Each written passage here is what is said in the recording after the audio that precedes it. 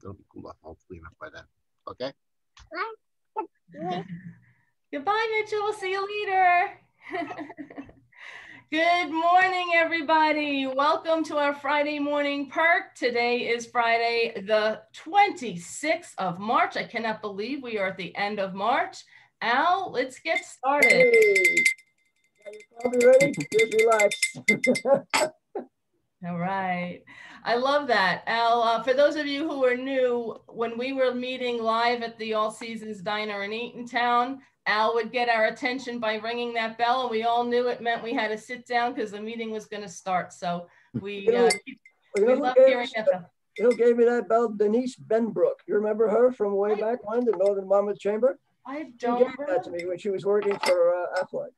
Oh, okay. I think I came in after her. I don't remember her, but Denise that's nice to know that it's been that long a tradition. That's wonderful. I remember Denise Benbrook. That was back in the IHOP days. Yes. Back in the IHOP days. There you go. Awesome. All right. Well, today's speaker is our very own Mitali Vasa, and she's going to be talking about how to spruce up your technology without busting your budget and working with your PPP loans and any other loans that you got because of the pandemic. So Mitali, it's all yours. Actually, wait, before you get started, I forgot to say, I wanted to thank Center State Healthcare System for being today's perk sponsor. Okay, go ahead. Can I share? Yes.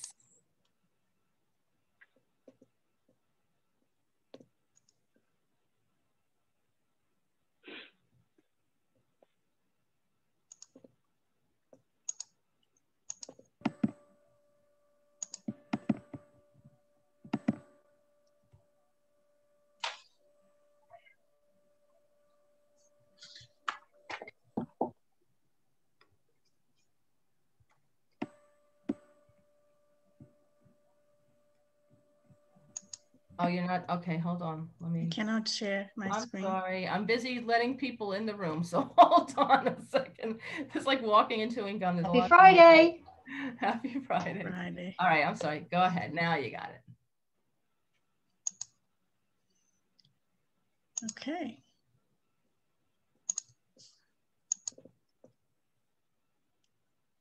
And there we go. So we are right now in the PC phase.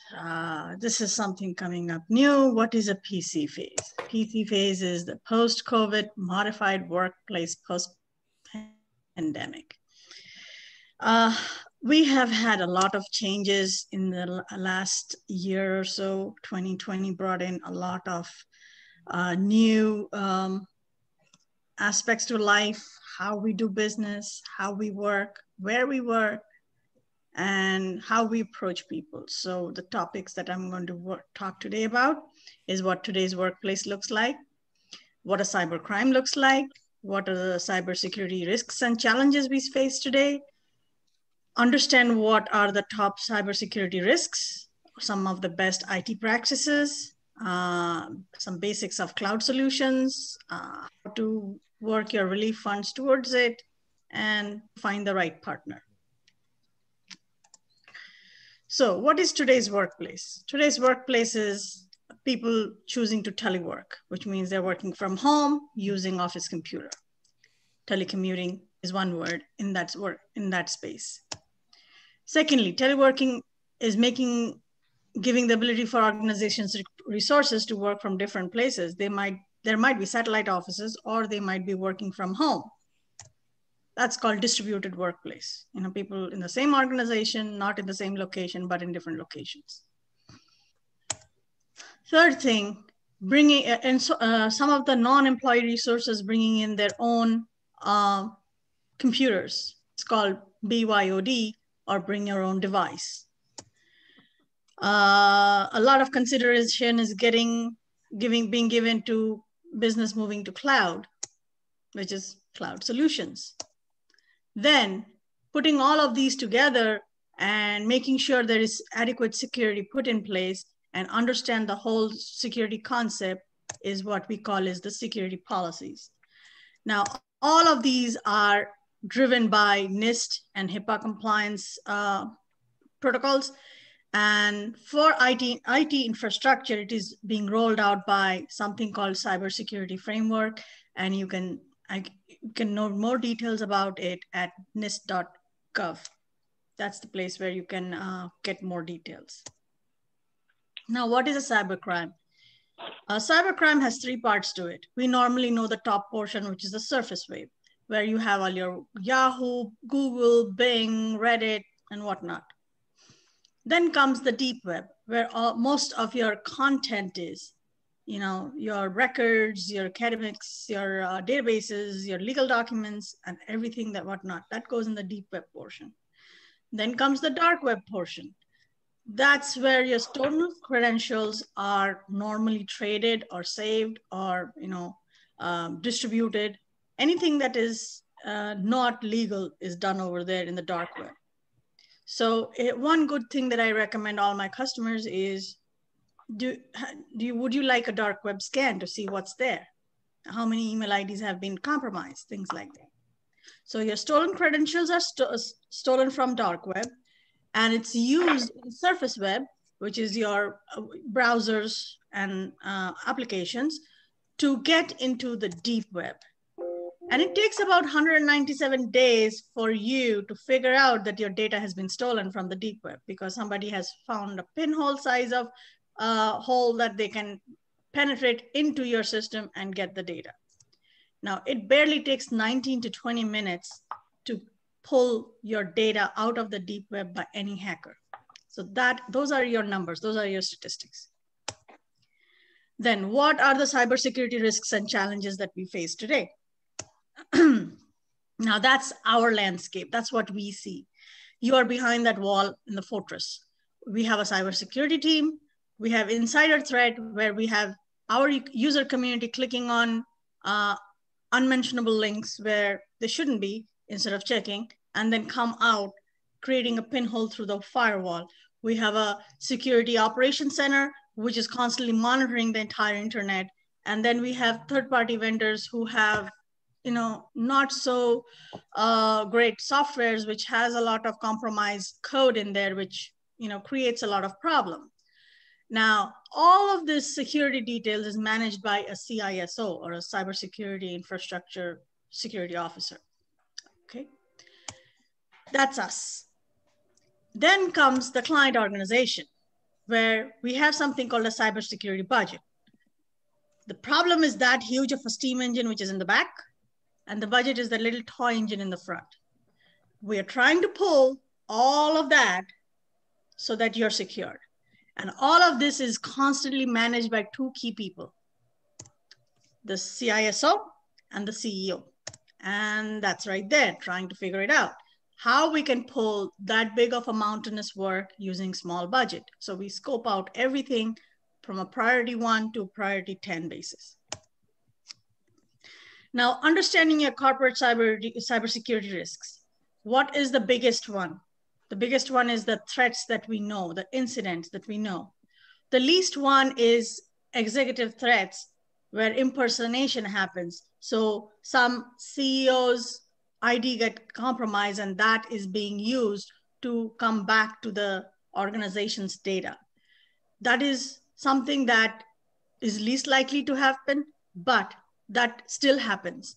However, the biggest one is the threats and incidents that happens at a surface level, where people uses links that they're not supposed to click and they go out. So data loss and threat incidents like viruses, those are the things that are very commonly or very high in numbers still today in the corporate cybersecurity space. Then understanding what are IT securities for best practices purposes.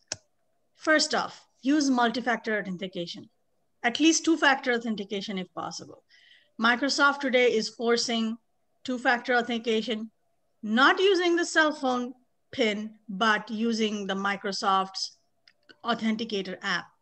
Because even today, your phone can be hacked into or sniffed into, and your code, the 6-digit or the 8-digit code can be sniffed out. So they are recommending that you use the two-factor authentication. don't use same password across multiple files. I mean, websites. You definitely don't want to use the same password you use for your email versus your social media versus your financial institutions. Definitely not. That is a big no-no. You don't want to share passwords. I have noticed that, okay, let's just use the same password for all computers, ABC123. Please don't do that. That's the easiest way to get to your machine, and that's the easiest way to get into your data. Anybody can guess that. That's like 2 combinations, pretty much. A big thing is do not save your passwords to browser. That is another big thing. If you do that, browsers can be sniffed and your passwords can be just taken off right from there. Even though Google says that their password saving mechanism is safe, still not recommended. Change your password frequently. A recommendation is every 60 to 90 days is a recommended password change. Please do that because it is going to save a big headache for you. And then follow the guidelines of every website that they say that you should have in your password. Minimum of 8 to 12 characters is a big thing. Don't go anything less than 8. Have to have uppercase and lowercase combination. Must be alphanumeric and numeric. And put 1 to 2 special characters in your password. So it's a little challenge to figure out how or where those particular characters are. Those are some of the best practices that I could recommend. Then, basics of cloud solution. This is something that's getting pushed by Microsoft.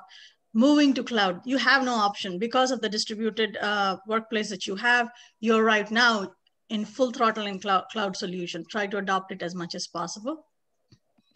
The reason why we say that is last year in July, there was 44 million daily activity going on in Microsoft Teams. And Microsoft Teams is one of the communication and collaboration tool provided by Microsoft, Office 365.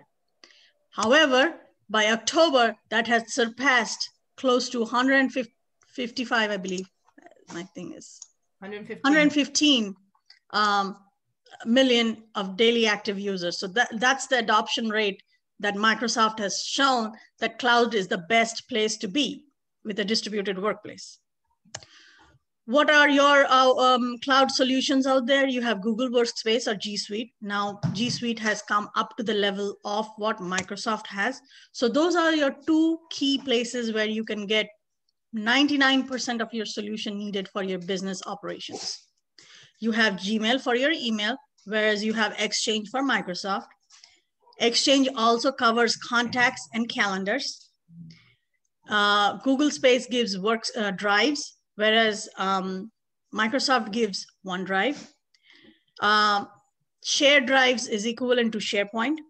Now, Google Workspace also has something called Google Talk and Google Meet, which is done with Teams.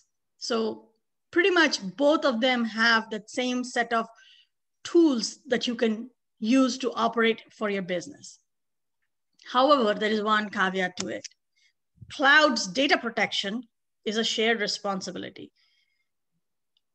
From a data protection perspective, it's more like backing up of data, where Microsoft's license specifically says that they are not liable for your data loss.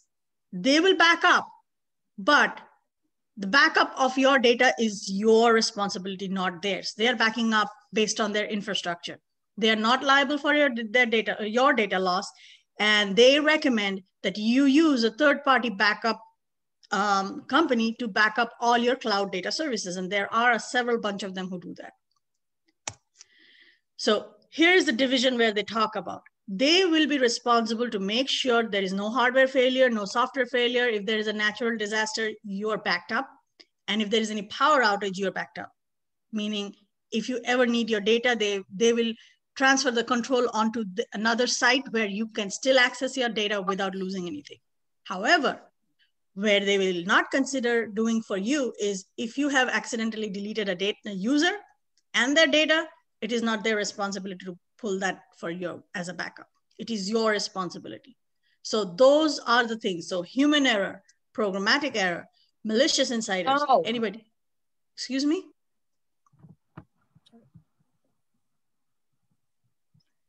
I think somebody, okay, I'll continue. Any malicious insiders, those are the few things that they will not, absolutely not deal with. It is your onus to take care of it. So from CMIT, here is our question to you. Are you cloudified enough? Moving to cloud solutions. Now, Therese mentioned about relief funds and PPP funds that you could use. The round 2 PPP fund draw will allow you up to 40% towards anything that has to do with operations, and a big chunk of it goes towards business software and cloud computing service and facilitates that business opportunities. So if you are moving to cloud, or if you are doing a hardware refresh where you're improvising your operations, that is absolutely payable from the 40% funds that you get from the PPP round 2. And chances are that they may also excuse that. So it could be an upfront expense, but if eventually it is a fund that you get to keep towards your hardware and software refresh or software changes that you're making towards your business operations. There's a second site called New Jersey Manufacturing Extension Program. Anybody in the manufacturing space or building space, NJMEP has a lot of programs where they will help you to fund a lot of your technology related stuff. So I would strongly recommend that you go to NJMEP website and take a look at all the details that they have towards technology refresh. Now for the PPP funds, you will get more details on my Facebook posting that I posted in the Chamber Facebook page on the 23rd of February. So if you would like to refer back for more details, that's the place to go to. Now, to help you do all that, you absolutely need the right IT partner. Most of our products, they are compatible for NIST compliancy, and these are all managed services. You keep us on a retainer basis. Something called CMIT Marathon, we do remote monitoring, virus protection, any Trojans, those are covered under that. CMIT Guardian is our business disaster recovery, which is the data backup and recovery. We guarantee that you would be up and running within 2 to 3 hours. There will be no data loss. We can even have you up and running in a pseudo site. CMIT Secure is network management for firewalls, routers, APs, anything. APs meaning access points or Wi-Fi. And CMIT Anti-Spam is the email spam protection or auto threat protection. So, and also email encryption ability. So if you are sending secured data like social security, any sensitive personal information like social security numbers, your home address, anything sensitive, including any of health records, if it is getting emailed, you can do email encryption and send it. And when you receive it as a secured email, you go into that secured server and download your email. So once we have delivered the email, the onus becomes the responsibility of the recipient to keep it safe. So here is a famous quote given by William H. Webster. He's a former director of FBI. He always said, the security is always too much until the day it is never enough. So when you've been hacked, you exactly know how well you have been protected. Thank you. Any questions? Great, Mitali. That was eye-opening. Thank you so much for that. Anybody have any questions? Hold on, let me get I'll share with the group. I am currently dealing with being hacked as we speak. And the advice, my bank account was hacked in November. Oh, geez. It was then hacked in December. I followed the advice of the bank's fraud department, which was completely erroneous and useless.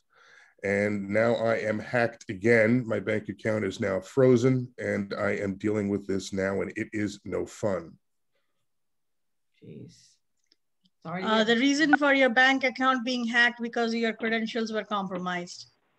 And the bank told me to change my password and put on all these little options they have, two-stage verification, blah, blah, blah.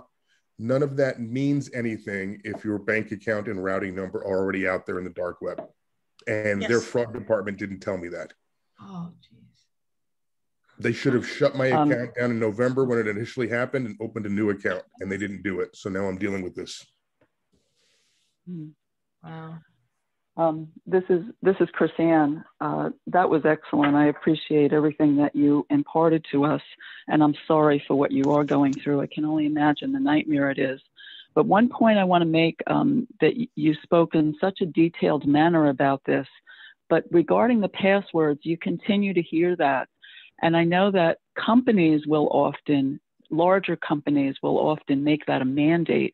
But for people that are working in smaller business, which is all of us, for the most part, it's something we have to even trigger, put on an agenda. And when you said, make sure you add special characters, that's something we tend not to do.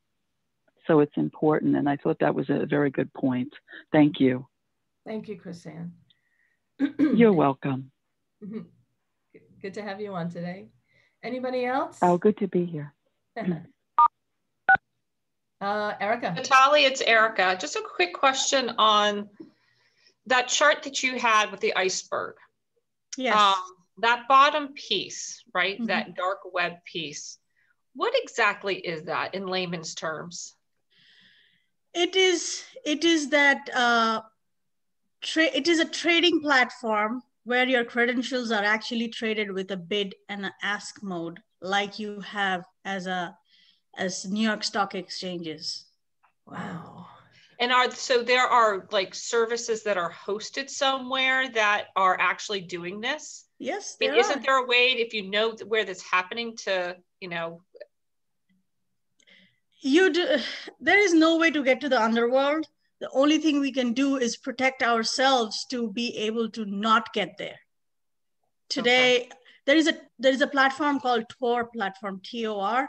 It's a torrent platform where, you know, it's almost like a silent auction. You don't get to see it, and it still gets auctioned.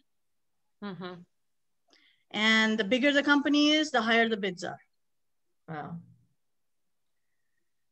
Crazy stuff going on. Yeah, it's pretty. The best thing we can do is put in enough adequate